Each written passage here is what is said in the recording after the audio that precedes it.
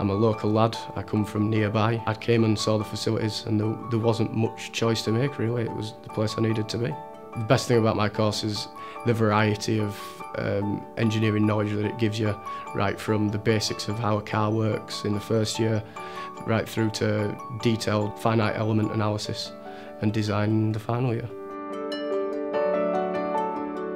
The campus is really good, a lot of architecture history with the Canal Side East and West buildings, formerly old mills, and then you've got the new buildings like Student Central, and it's brilliant to relax and work. You can get a nice balance going there.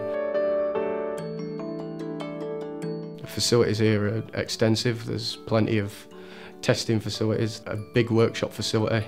The design studio, which is where I do most of my work, is very well kitted out with various mechanical components. Yeah, it's very well laid out. The tutors are fantastic, all very knowledgeable, experts in their respective fields. They all have a lot of industry experience, which is useful for applying in lectures and relating things to real-world situations. The placement unit is second to none. They've got a lot of big company contacts, all the big names, but they've also got some of the smaller local businesses. As engineers, it's best to have some real life experience before you leave and you get out into getting your first job. It really helps you to stand shoulders above other applicants.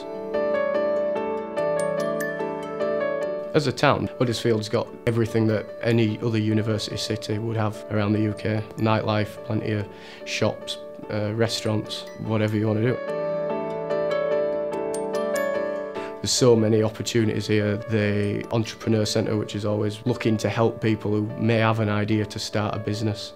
There's brilliant post-grad connections for employment. There's so much potential and knowledge held within Huddersfield University. It's definitely an inspiring place to be.